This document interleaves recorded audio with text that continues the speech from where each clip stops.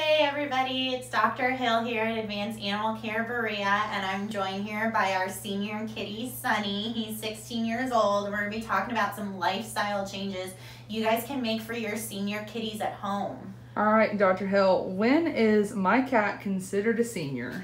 Oh, that's a good question. So for the most part, my rule of thumb is any pet who kind of hits that 7 to 8 year old mark, I would consider a senior pet. Of course, cats tend to live a little bit longer, but I still kind of put them in that senior category at 7 to 8 years of age. So what are the health needs of my senior cat?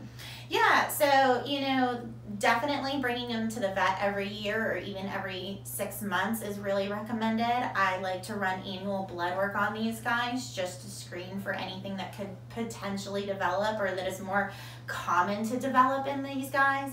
And then the next two things are going to be taking care of their teeth as they get older, because they can sometimes run into some issues there, as well as making sure that we're taking care of their joints the best that we can. So does my senior cat still need vaccinations?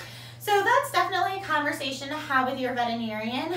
Depending on some of my patients' lifestyle, we'll just do rabies vaccine because that one's required by law. And of course, rabies can be transmitted to humans from pets. If they have a really active outdoor lifestyle, sometimes we'll keep them going on all of their core vaccines. It's really a case-by-case type situation, but you can definitely have that conversation with your veterinarian. Great. So should I encourage my senior cat to exercise?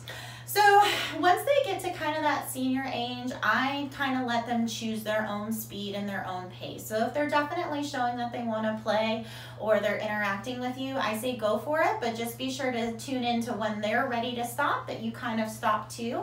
If they're feeling like having a lazy day, I said, let them have a lazy day. It's kind of your cat's preference to just tune into.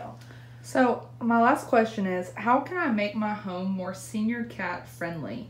Yeah, so some things to definitely think about changing would be if they have an elevated food or water dish like on a counter or something like that, and they're having difficulty getting up there, that you kind of bring it down to floor level, or maybe provide some stairs or a ramp or something so they can get up there.